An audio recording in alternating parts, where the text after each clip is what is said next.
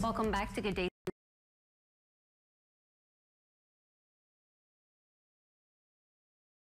For joining us today.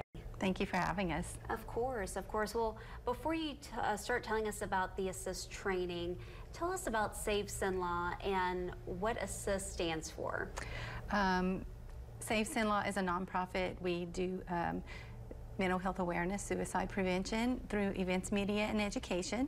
So the education portion is we utilize a program called ASIST. It stands for Applied Suicide Intervention Skills Training, and it teaches people how to help someone who may be thinking about suicide, not just recognize, but how to get that person to want to get help and how to create a safe plan that is tailored to them to where they want to get help.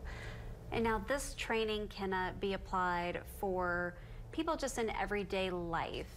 When we, yes, when we created Save Sin Law, when we found ASIST, we were really focused on the community, people who would first come in contact with someone who is struggling in silence and not asking for help. So, but it grew to be more than that. We train professionals, mental health professionals. They can get 12 continuing education hours for it.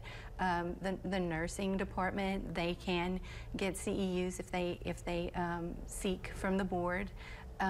We train law enforcement educators, just clergy, just any moms and dads. Those are part of the community. But we train now students in the classroom, 16 years and up.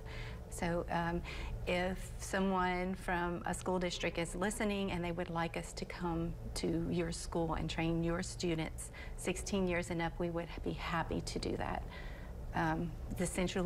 We partner with many people. The Central Louisiana Human Services District is our main long-lasting partner, and they have just been tremendous. We are able to offer it for free. It's not a free program at all, but they allow us to be able to offer it for free, them and all of our sponsors that come with it. So that's fantastic. Yes. It is. And what a great resource too for people in the community to be able to learn how to handle a hard situation like this too. Right. We have trained people. They left saying, this has given me hope, because I didn't know what to do anymore. Or this has been healing, because maybe they were struggling with the loss of a suicide, or maybe they were struggling themselves. So it helps all of the way around. If someone is struggling and not reaching out for help, it helps them realize, hey, it's okay to not be okay. It's imperative to ask for help, just like if you have some other physical pain, because mental health is a pain too, if they're struggling.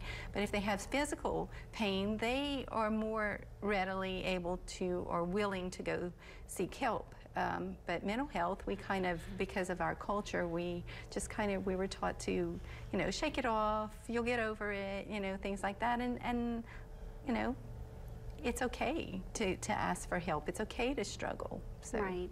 And this isn't just for mental health professionals or nurses. Like you said, even those kids who are 16 and older in the high schools who might just want to know about this, because what happens or what do they do if they have a friend who talks about this? Right. So suicide is the second leading cause of death in that age group. 132 people die per day in the United States to suicide. 16 are veterans. I believe you're going to be speaking to some people from the VA today, and we partner with them also.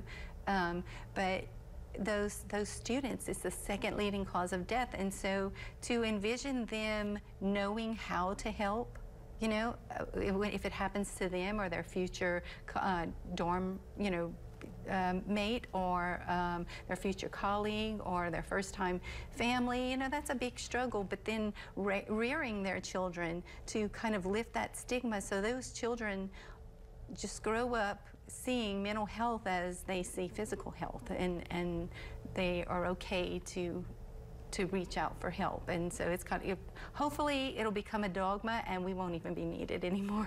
Right, right. A cycle that just Right. keeps on giving. Right. Okay, so how do we get involved if we are interested in learning more about doing an ASIST training? Go to our website, savesinlaw.com, go under the ASIST training, and there's so many different workshops that we have scheduled. We are going to, where are we going? We're training the LC students Wow. this week, and then next week we're going to Kinder in Allen Parish, and then we're going to Baton Rouge, and we're training the first responders in Louisiana, and then it's our walk. So we and then we have lots of trainings after that, especially in the high schools and different parishes. I think we have one scheduled in Sinlaw, in every parish in Sinlaw, and beyond. So throughout, well, you know, through, I think, February 2024. So. And you'll have an upcoming walk into the light. Tell us about that and how people can get involved if they would like to come out. Well, that is our big event. Mainly it was for awareness, you know, to get people to know it's okay to not be okay, and kind of, you know, a gathering of community, you know, support. And it's also a fundraiser too, but mostly it's an awareness walk. And you can register as a team, or you can come as a team. You can come as an individual, and its registration is the day of. We'll have people walking around, our CLTCC students walking around, helping people register. If you want to donate to your team, you can do that. The team who raises the most money will be in the paper along with our 5K, and also on our sponsor banner. We create an annual sponsor banner to bring with us throughout our endeavors. You know, every workshop that we train, we take a picture of the group with our banner, just to show our sponsors that, you know, we're putting their money to good use. So anyway, so if they want a shirt, we have a shirt. I don't know if you have a picture of it. It's violet. It's violet this year with the turquoise writing, you know, for our event shirt, Into the Light Walk. That's what we call ourselves, or the walk. And if you would like to pre-order, go to or email me at savesinlaw@yahoo.com. Everything's Save Sinlaw, but our email is at yahoo.com. And just tell me your shirt sizes, and then you can go to our website, and if you want to prepay, and just press donate and donate the monies to our website. Fantastic. Well, Angela, thank you so much for coming on the show, telling us all about this great program that you'll have to help train, and of course the upcoming walk. We appreciate it so much. Well, thank you very much. Of course. And we'll be right back from Market Day Sinlaw right after this break.